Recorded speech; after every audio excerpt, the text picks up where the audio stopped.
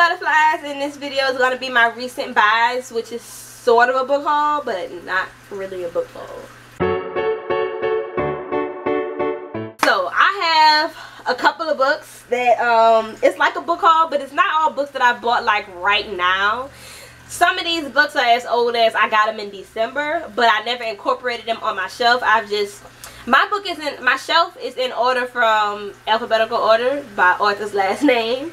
I don't know if that's anal. Like, is that too anal? Because I know some people organize their shelves by color, and it's cute to look at, but I need my series to be together. I can't have the first book over here and the third book all the way over there, because I do have another shelf. And I want to show y'all a picture of it because it's kind of cute. I only have one shelf full, which is about to change once I actually add these books in. And usually when I start getting a lot of books, I would just sit them on an empty shelf on top of each other before I start incorporating them, because that way they all kept together for when I do a haul. And I don't have to go through and pick out the books on the shelf. It's too much work. So, it's a lot of books. So the first, I think the first 4 books that I have are books that I got out of a fake crate. I did fake crate for 4 months. I'm still doing it, but I've been skipping the last couple of months just to try to be more financially responsible. And so I've been skipping the last couple of months. Fake crate is a book. It's a book box. You get a book. You get, I think, like 5 bookish items in them, and one of the items that they put in every single box is like a snapshot photo of a book. Like, I have like these really cute like pictures of like they have one from Children of Blood and Bone, and that wasn't the book in the box, but that's like a snapshot picture of Zaylee, and I can't remember what the lion name was that they had, but it's so cute. Like 3 of them though that I have, I haven't read the book that they're from, but they're cute. Like, it's a cute way to decorate the shelf, and I have like a little photo line thing up there that I've been hanging them on. So that's why I want to take a picture of it and show you. It's so cute. But the first 4 books are out of those boxes. So let's get to it. And I'll leave the link for Fake Crate down below. I'm not going to talk about it too much because it's not like I do want to get like another box and like do an unboxing video. Because all of the other ones that I got, I had the boxes sit on my shelf because like I should still go back and do a video, and it never happened. But anyway, the first book that I have is The Weight of a Soul by Elizabeth Tammy. Okay, and all of the books that come in Fake Crate, they are Fake Crate exclusive covers. So that's why it looks like this. It's a Fake Crate exclusive cover.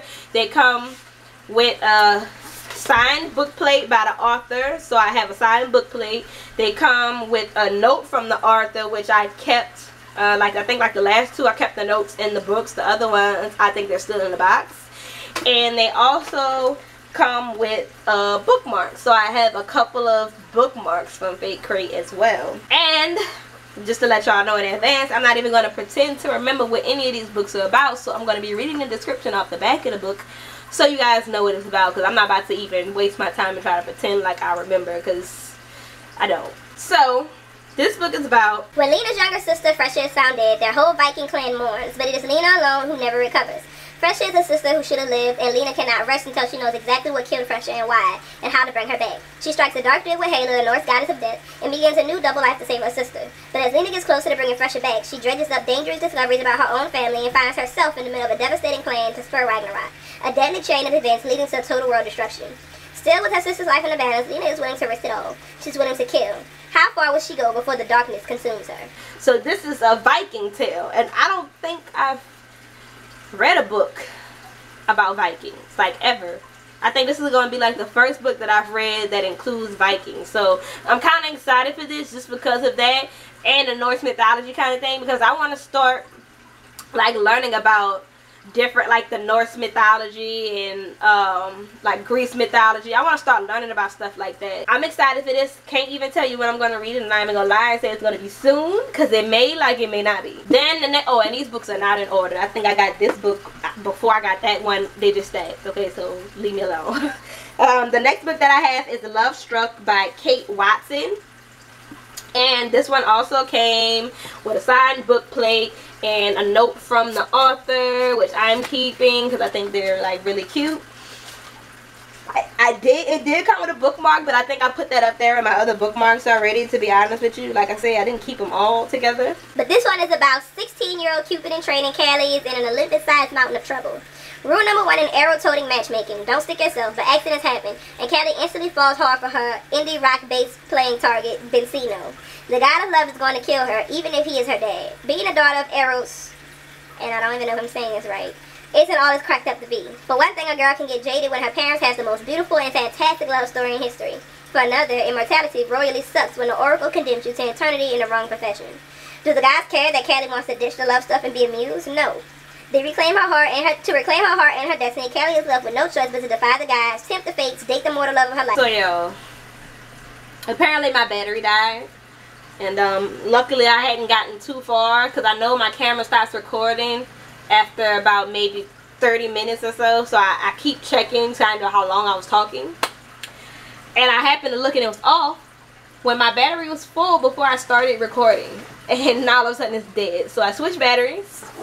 And hopefully this one doesn't do the same thing, because I had this one on the charger originally. Like, I understand I haven't used my camera in a while, which is why I put one on the charger just in case that happened. Hopefully this one charged enough, because fully charged when I just put it in, I was 2 books in after the last one before I realized. So, backtracking, the next book that I had was Shadow Frost by Coco Ma, which I'm sure I saw on BookTube before. I don't know how much I saw it, but I'm pretty sure I saw it on BookTube, and I think I have the Kindle version on my Kindle. I'm just not sure.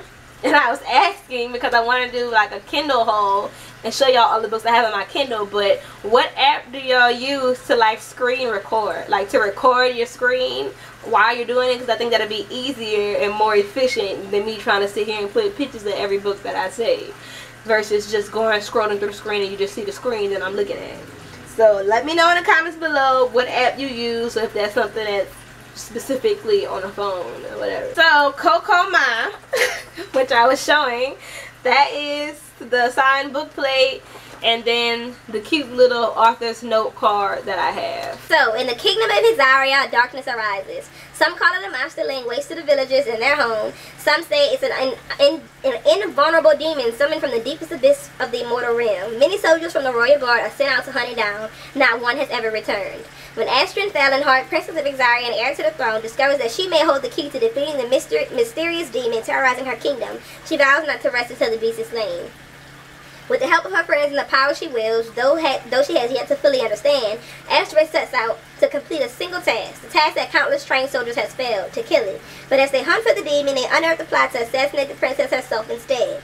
Astrid and her companions begin to wonder how much of their lives has been lies, especially when they realize that the center of the web of deceit might very well be themselves. When no one else to turn to, they are forced to decide just how much they're willing to sacrifice to protect the only world they have ever known. That is, if the demon doesn't get to them first. Like, I don't know, I'm like trying to be mad, but I'm so upset because I already did this and I feel like I'm just repeating myself all over again. Jeez. Okay, then the book that I had after that is The Never Tilting World by Rin Shupicio or Shupeko. I don't know how you pronounce your name. But this is her signed book plate, which I thought was cute because she drew on it. Like, she added stars and the sun and the moon. I thought that was adorable. And then I love her note to the reader card because she drew on it as well. I'm guessing that's supposed to be like the characters that's in this book. And I like it. I thought it was so adorable. This one is about a world split between day and night. Remarkable in beauty and fearsome in power, generations of twin goddesses has long ruled Eon until 17 years ago, when one sister's betrayal defied an ancient prophecy and split their world in two. The planet ceased to spin and 3/4 of the world perished. Now a great abyss divides the planet. One side cloaked in perpetual night, the other scorched beneath the unrelenting sun. While one sister rules a frozen city surrounded by a storm-wrecked sea, her twin inhabits the sand-locked golden city. Each goddess has raised a daughter, and each goddess keeps her own secret about the past. But when spectral forces summon those daughters to the side of the breaking, the two young goddesses, along with the powerful healer from Marant and a mouthy desert scavenger, set out on separate journeys across the treacherous wasteland, desperate to heal their broken world, no matter the sacrifice it demands. And this book, out of all of them, maybe the book that I read first, because it seems like it's really one of those really adventurous, dramatic, like action-packed books, and that I'm excited to read. It kind of gives me vibes of like an Ember in the Ashes, where you're going on this on this journey, this big ass secret, and I'm excited. So I think I might read this one out of all of them. Still, when, I don't know. Now I'm getting into the books that just have been miscellaneously bought. Not in a box, just every here and there books, and it's a few of them. So this first book that I have here is Miracle Creek by Angie Kim, and this I think is like a mystery novel. I'm sure it's an adult and it's not a young adult, but y'all know I read a little bit of everything, so I don't only read YA, I read across the spectrum. And I think I heard about this through this podcast that I have been listening to. I think it's like All About Books or something like that, but I'll post it below so y'all can find it and listen to it if y'all want. In a small town in Virginia, a group of strangers come together at a special treatment center where they enter the Miracle Submarine, an experimental chamber that may cure a range of conditions from infertility to autism. When the chamber explodes and 2 people die, who is responsible? Was it the exhausted mother of a patient? The owners hoping to cash in on a big insurance payment and send their daughter to college? Could it have been a protester trying to prove that the treatment isn't safe? An ensuing murder trial uncovers unimaginable secrets and lies. Drawing on the author's own experiences as a former trial lawyer, Korean-American immigrant, and mother of a submarine patient, Miracle Creek pieces together the intense atmosphere of a courtroom drama and the complexities of family life. It is a powerful debut from an unforgettable new voice. So I'm excited about this because it seems like a whole bunch of shit going on. I love a good mystery, piecing together a good crime novel. I'm excited. And then like I feel like the lawyer part of it all is going to be great because of her experience as a lawyer. So I feel like it's not going to be like that shit ain't true. You can't do that. So that part of it, I'm sure is going to be like a prominent part of it because that's her experience. But Miracle Creek, ladies and gentlemen. Then this next book that I have is We Are Not Here to Be Bystanders by Linda Sarsour. But I found out about this book because I was looking at Dr. Phil one day, and she was actually on the Dr. Phil show, and she was talking about her new book. And the points that she was making when she was talking to this girl about comments that she made that were seen as racist, I was like, I need to read her book because I love the way that she was speaking in such detail. It was like you couldn't tell her she was wrong.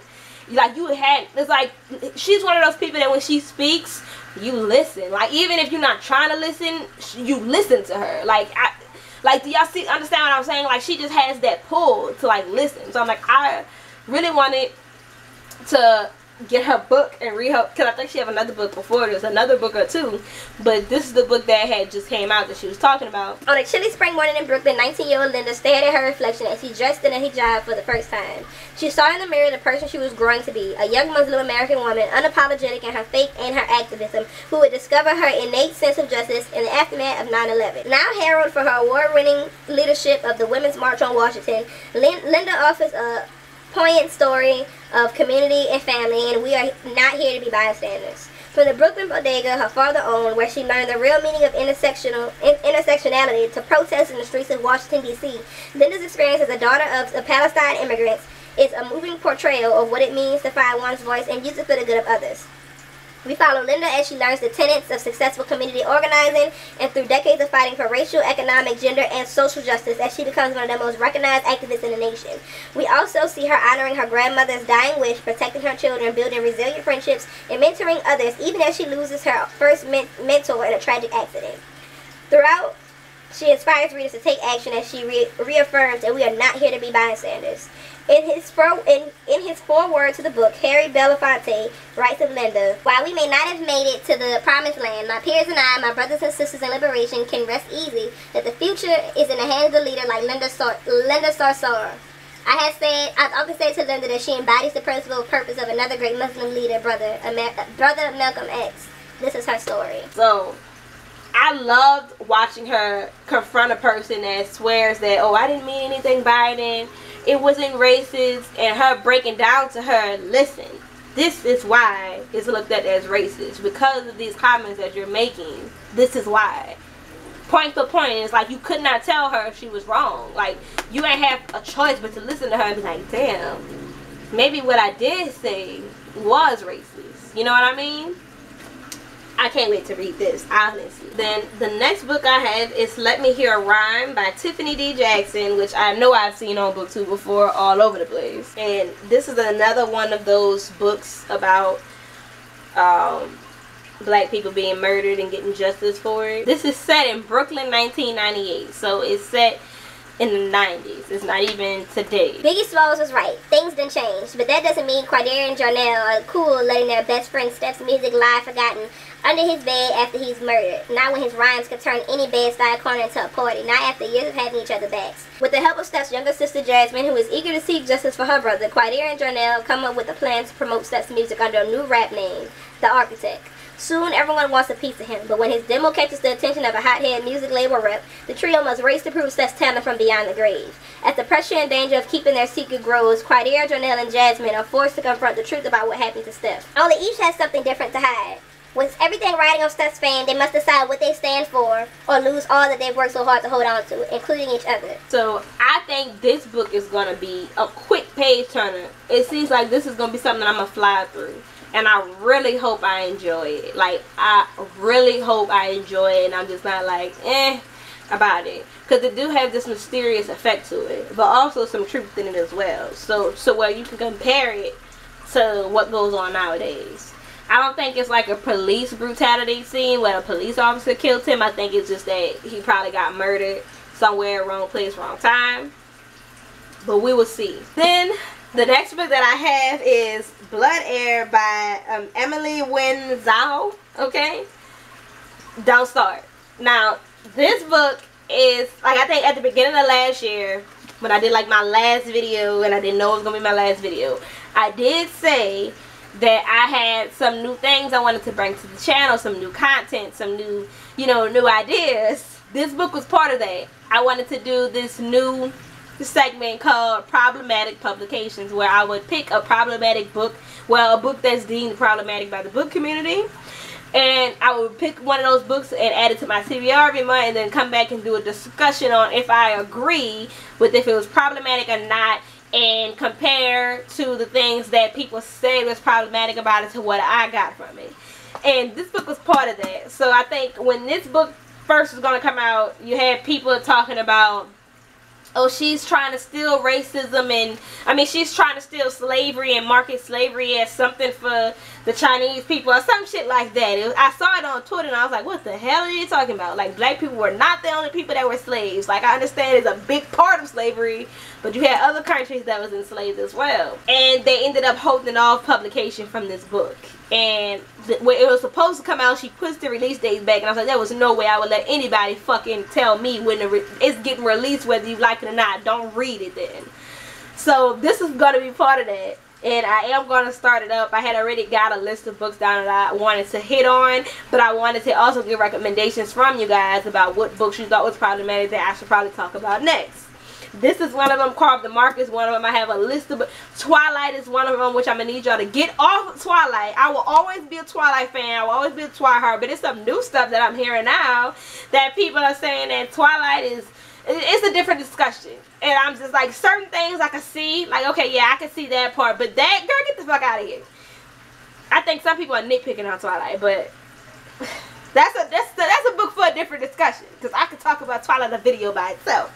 But Blood Air is about a princess with a deadly gift, a con man with no past and no future, an empire spiraling into chaos, and it's time to choose a side. In the Skrillian Empire, I'm not sure if I said that right, affinities are revealed. Their very gifts to control the world around them are unnatural, dangerous. And Anastasia Mikhailovna, the crown princess, has a secret. Her daily affinity to blood is her curse, and the reason she has lived her life hidden behind palace walls. When Anna's father, the empire is murdered, her world is shattered. Framed as his killer, Anna must flee the palace to save her life and to clear her name. She must find her father's murderer on her own, but Krylia, beyond the palace walls, is far different from the one she thought she knew. Corruption rules the land, a greater conspiracy at work, one that threatens the very balance of her world. And there is only one person corrupt enough to help Anna get to its core, Ramsden Quicktongue. A cunning crime lord from the Skrillian underworld, Ramsden has sinister plans, though he might have met his match in Anna, because in this story, the princess might be the most dangerous player of all. So I'm still excited to read this book. And I can't wait to see if this is just one of those things that, which I'm sure it is, that people were just nitpicking about, being overly sensitive about, trying to find something to come at another author. But I think it's one of those books, honestly, off top. Now, when I started to read it, If I'm wrong, I'm wrong. But I'm pretty sure that that's what it is. The next book that I have is With the Fire on High by Elizabeth Acevedo. I love the Poet X. Y'all know I love the Poet X. That is one of my favorites. I love hearing her do stand-up, like doing the stand-up poetry. Like, have y'all ever heard her do spoken word, like really just perform her poetry? Like, hearing her, which I want to go listen to the audiobook for Poet X because I know she is the one that narrates it. I love her voice. Like, her voice is like milk and honey. Oh my god, like, y'all don't even understand. Like, I can't wait to read this book because I love the Poet X so much. I know I'm probably going to flip through this in one day just like I did Poet X because that was a one-day book, and I think this is going to be another one. Now, this book, I'm about to say I don't remember what this book is about, but I know it's Elizabeth Acevedo, and I'm like, I'm getting it. I don't care what it's about. Ever since she got pregnant freshman year, Imani Santiago's life has been about making the tough decisions, doing what has to be done for her daughter and her abuela. The one place she can let all this go is in the kitchen, where she lets her hands tell her what to cook, listening to her intuition and adding a little something magical every time, turning her food into straight up goodness. Even though she's always dreamed of working in the kitchen after she graduates, Imani knows that it's not worth her time to pursue the impossible. Yet, despite the rules she's made for her life and everyone else's rules, she refuses to play by. Once Imani starts cooking, her only choice is to let her talent break free. I cannot wait. Oh my god. I can't wait to read this, and then her book that recently came out, what is it, Fresh Off the Boat or something like that. Something in that. Y'all know what book I'm talking about though, but I want to read this one first. I'm trying to read them in order. So I bought this one. After I read this one, then I'll buy the next one. And I hope I love this book. I think I'm going to love it just as much. Plus, I love the cover. She outdid herself. Like, this is adorable even without the book jacket. Like, I appreciate authors that do stuff like this. I really do. Okay, y'all, we're getting down to the bottom. We are at our last 3 books. Now, the next book that I have is Children of Virtue and Vengeance by Tomi Adeyemi. And I love Children of Blood and Bone. I'm trying to remember if I read that before I went on my hiatus or after. That might have been a book I read after. That might have been a book I read after I did my last video while I wasn't on book 2. But I love Children of Blood and Bone. I listened to the audiobook and I read the physical book. I would listen to the audiobook while I was driving because I was spending so much time in the car. So I was like, I'll just listen to it. And then I would read it when I was sitting around at home. I love that book so much. I devoured that fucking book. So I can't wait to see how this world has changed now from the ending of the first book, how everything has changed. I can't wait to see how the world has changed and what's the new order of things, how things are going on. I cannot wait. You can't really say too much about this book because it is the second book in the series. So, I can't wait. These last 2 books that I have is books that I bought from the library, like way before this stuff happened. From my original library home, because I do still have a library card there too. I will swap back and forth, okay, from the library that I'm a part of now, plus the library where I used to live. And these are 2 of the books that I bought there. I think they were like 50 cents for the hardback books and 25 for paperback. So this book is In Darkness by Nick Lake, okay. Now, I don't remember what this one was about, but I liked the cover, and at the time I read it, I was interested. So, Shorty is a Haitian boy trapped in the rubble of a hospital when an earthquake shatters the world around him. Surrounded by lifeless bodies and growing desperately weak from the lack of food and water, death seems imminent. Yet as Shorty waits for a rescue that may never come, he becomes aware of another presence, one reaching out to him across 200 years of history. It is a man named Toussaint Louverture, the Haitian slave turned revolutionary leader whose life was marred by violence and whose own end came in darkness. As Shorty slips in and out of consciousness, seeds from his life and Toussaint's plays back and entwine. And though separated by centuries, what this modern boy from the slums and the visionary black leader have in common will leave readers shivering long after the last page is turned. Still interested after reading that because I really didn't remember what it was about, but I'm still interested in this too because I feel like it's going to be emotional. Just because it's going to be emotional, but this is also going to be a quick read. You see how full the pages are and how small the pages are. So this is going to be exciting to read. This next book, I heard about this book a long time ago. Like early book 2. It was a long time ago that I heard about this book. But it was on my list to read and I forgot about it. And I see it, I was like, that sure does look familiar. And it is By the Time You Read This, I'll Be Dead by Julie Ann Peters. which I think is like I think this is like a suicide triggering book, suicide awareness book, honestly. So Dalen Rice is broken beyond repair, and after a string of botched suicide attempts, she's determined to get her death right. She starts visiting a website for completers, www.throughthelight.com. On the site, Dalen blogs about her life, revealing a story of bullying that goes back to kindergarten. When she's not on the web, Dalen's at her private girls' school, where she's known as the freak who doesn't talk. Then a boy named Santana begins to sit with her after school while she's waiting for her parents to pick her up. Even though she's made it clear that she wants to be left alone, Santana won't give up. It's too late for Dalen to be letting people into her life, isn't it? So this book kind of reminds me of My Heart and Other Black Holes by Jen Wang.